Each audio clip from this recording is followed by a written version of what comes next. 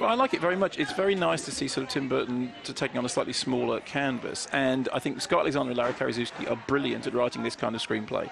I always thought that Ed Wood was arguably Burton's best film. And I love the way that it deals with somebody who was making movies that everyone thought was terrible, but dealing with them in a sort of loving way. I also think they did a great job with the Larry Flint story. In the case of this, it is one of those cases in which truth is genuinely stranger than fiction. All the stuff that happens in the courtroom sequence, and this is not a plot spoiler because we all know that it builds to a courtroom battle. Yes. If you read up the real stuff, it is more bonkers than the stuff that is on screen. People genuinely cross-examining themselves.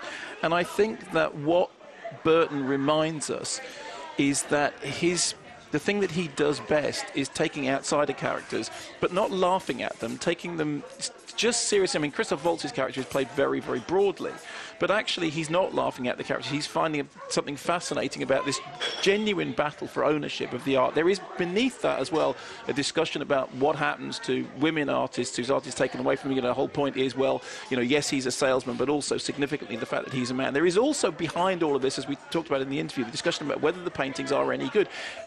Tim Burton, of course, famously worked for Disney, and then when he left as a Disney animator, said that the problem was he couldn't do any more big-eyed creatures. And then, consequently, when he started doing his own animations, he did characters who had holes where their eyes should be, because he said this was a sort of reaction. So there's something actually which completely makes sense about Tim Burton being fascinated by characters with larger-than-life eyes.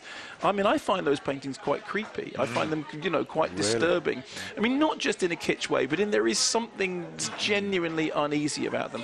But I think the film works because it is funny, but it's sincere about its characters. It does attempt to sort of pick apart this story and to tell it in a way which is, you know, slightly accentuated. And, you know, from the very beginning, when you see that, you know, the milieu in which this is all happening, it looks like Tim Burton Town. It looks like the kind of place that Edward Scissorhands would take place, you know, with the manicured lawns and that particular pastel shade of the world, which he's particularly good at. But you care about the characters. You do genuinely think, actually, yes, I'm with her in her battle to have this stuff reclaimed. And I mean, and it wasn't a story with which I was.